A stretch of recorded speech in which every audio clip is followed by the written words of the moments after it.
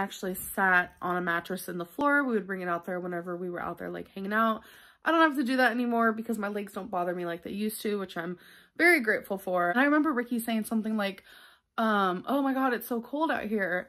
And I was like, no, it's not. I was like, it's kind of hot, to be honest.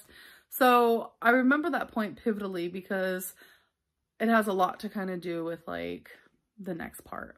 So it was probably an hour later and I started getting really cold. And our hardwood floors get cold and my legs were on the hardwood floors because I was sitting on the end of the mattress. So that's why I blamed it on. And I was like, Becky, can you get me a blanket?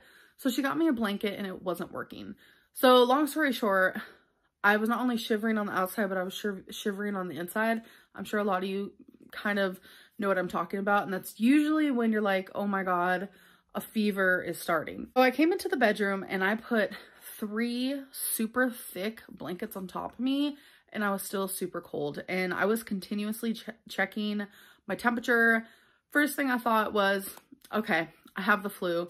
This is exactly what's going on. I did a lot of research online and it said very, very, very matter-of-factly that if your temperature goes above 102.7, a good idea is to go to the ER. But I was like, no, because I feel like 102.7 is like pretty common when it comes to a fever. So I was like, I'm not going to do that. It's probably just a flu that I'll let pass. So as time went on, it kept creeping up. Eventually it got to 103.1.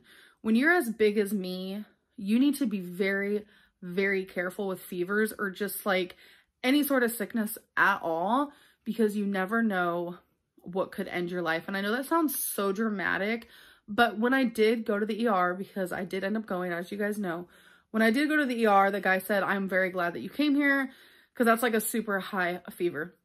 So they took my pee, I did blood testing, swabbed my nose, you know, did all those things. And we were just like waiting. Turns out, which keep watching because the story goes on a little bit longer. He came back and he said there was a lot of bacteria in my blood. There was a lot of bacteria in my pee. But what scared me the most is he said there was a lot of white cells. Like my white cell count was super high. So that freaked me out. No one wants to hear that. So he said, you have a horrible, like, he like made it seem kind of scary. But he said, I have a horrible bladder infection. So he prescribed me antibiotics. And I thought, okay, well, I guess that's it. Like, you know. So as you guys know, I went home, but then I woke up and went back to the ER. So what happened was, let's do another little flashback here. It was probably upmost to 2 months now. Dana and Destiny were sleeping over and the mattress was in the living room because I was out there and I had to sit on it while we were hanging out. I know it's pathetic. And we were all about to go to bed and we were all like up and cleaning, and I walked past the mattress and I don't know how, but my baby toenail, like I said, I don't want to share any of this, but I feel like I kind of have to. Like, I'm tired of people worrying. So my baby toenail hooked on to the mattress and bent backwards, if you will. I started freaking out. I was like gushing blood. I was so scared. Becky almost passed out at one point because, one, she doesn't do toes. How it looked was disgusting. Blood everywhere. My actual pinky toe was like crooked. It was honestly super scary. But thankfully, Destiny was like, I'll fix that for you. So it was like a whole thing, okay? She did the best she could. I was like crying and freaking out because A, like it hurt.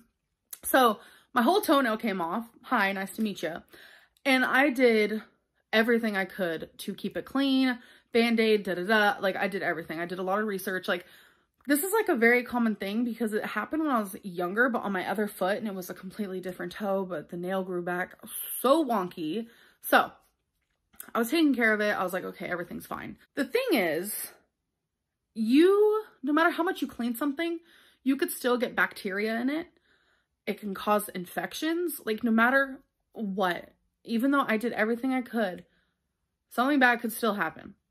So flash forward about a month after that, which was where I'm getting to next.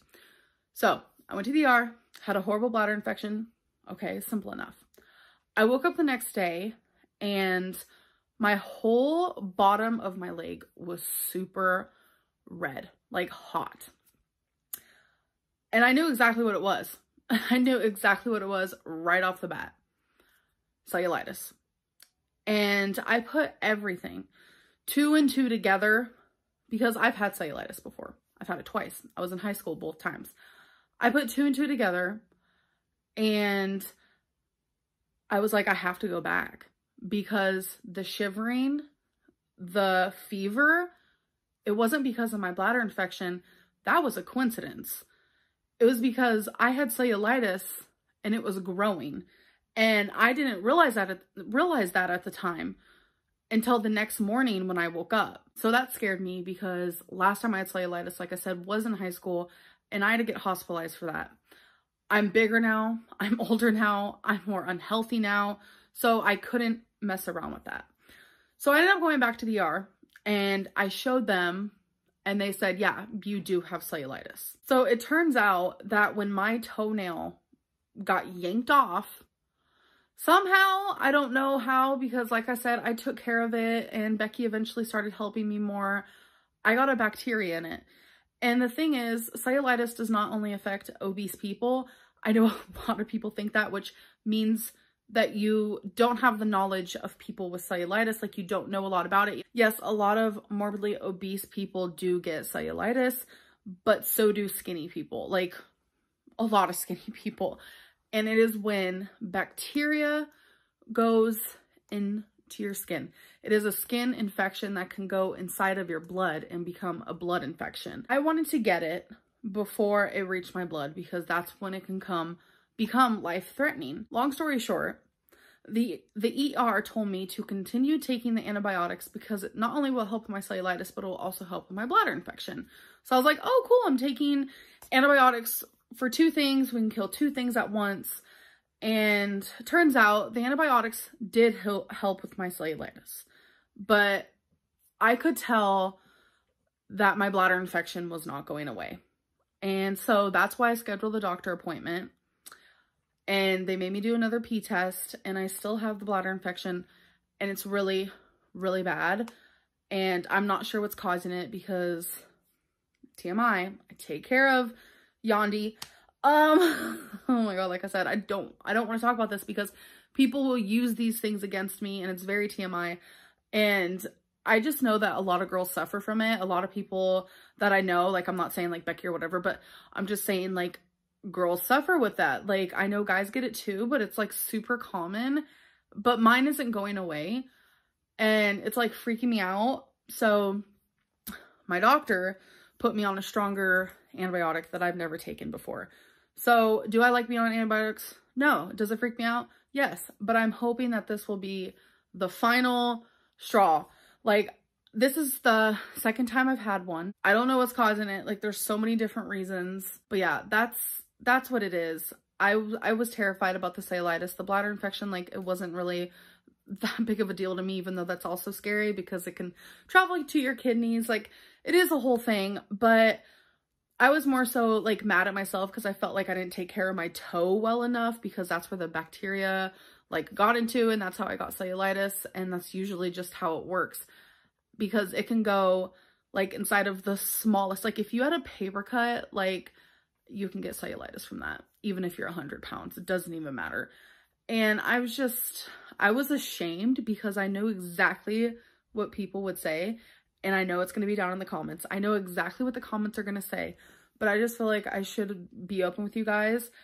And that's what I'm going through. And we can all just hope the antibiotics help with my bladder infection and that it doesn't travel to my kidneys because we don't need that right now. Like we really don't. That's just it right there. So just keep me in your thoughts.